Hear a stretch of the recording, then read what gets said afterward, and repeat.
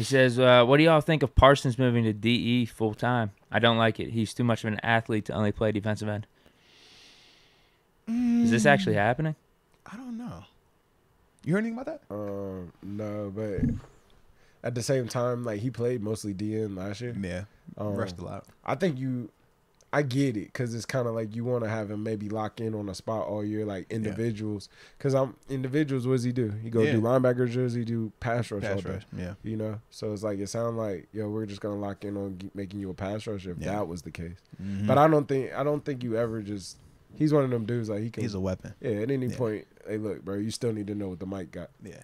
And I feel like a player of Michael Parsons' caliber, he's going to prepare like that too. Yeah. Because you literally a weird matchup or one of your inside linebackers going down, and now we looking like we're not about to be putting anybody out here when I know I could bump you in here and get another edge that's going to still be at least good. You know what I mean? You need to know what we're doing. Yeah. You need to know all these positions. Yeah.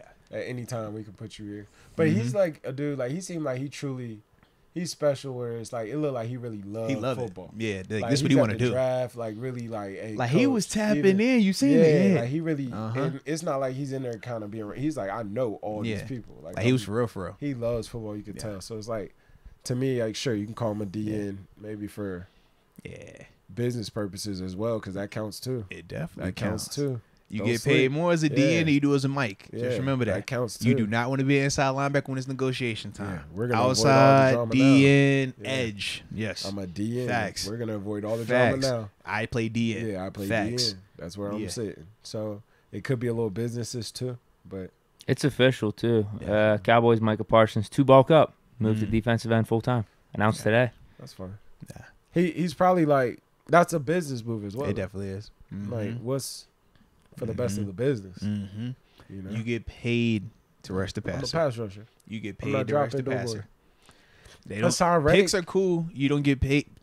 Perfect example. He came in as an inside. Yeah, he came in as an inside. When I was in AZ, he was still an inside. I remember. Don't pay I like would that never inside, forget bro. him at the Senior Bowl. He was strapping dudes. He was strapping because he was athletic as heck. Yeah, he could cover, and then he just totally was like, "I'm going." You get paid the rest of the passer. Yeah, I'm rushing the passer. You get paid the rest of the passer, man. So. Ty underscore. Go ahead. I was just saying, I think that's actually a good move. Yeah. Like now that I'm sitting there, kind of like on his business side. Yeah, because you can get in it. I just feel like for him, man, when you athletic, when you got that type of burst of moves, you can dictate and control getting a sack a lot easier than you can dictate and control getting a pick. Yeah. Absolutely, bro. It is a lot harder. And we've seen that even when we talked about these corners, a Joey Porter Jr. versus a Christian Gonzalez versus an Emmanuel Forbes. All three of them dudes have varying levels of creating turnovers. But there is no, it's not, oh, JPJ sucks. He only had one pick. It's just like, nah, it's just fluky. It's a lot that goes into it. The quarterback got to be willing to throw it. You got to have your eyes around. The ball got to bounce right. You got to catch it. Like everything goes good.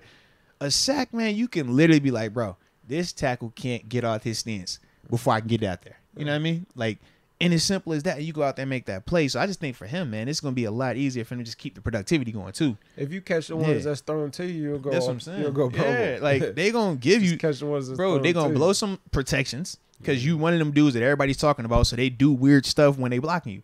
They going to mess up. You going to get some layups. Just don't trick it off. Yeah. I like it. I kind of like it. I like it for the business move. If he did it, if it's more it came from his side, I really kind of like it. I think that's smart. You're looking forward. Yeah. Today's show is brought to you by True Classic Tees. The logo is right front and center on TG, so you look straight ahead, baby, and just point down like that because you the guy today, man. And why do we like True Classic Tees? Well, as y'all can see underneath the jersey, this is what I'm rocking right now, a True Classic tee, man. You get the nice, athletic build on the muscles, make you look good, but then get a little bit of loose play in the midsection, all right? For all my peoples that don't want to work out but look the part. And we got promo code. So promo code is MOACH. You use that at trueclassictees.com. Get you 25% off of your purchase. You love that, baby. So stop wasting time, man. True Classic Tees, where it's happening.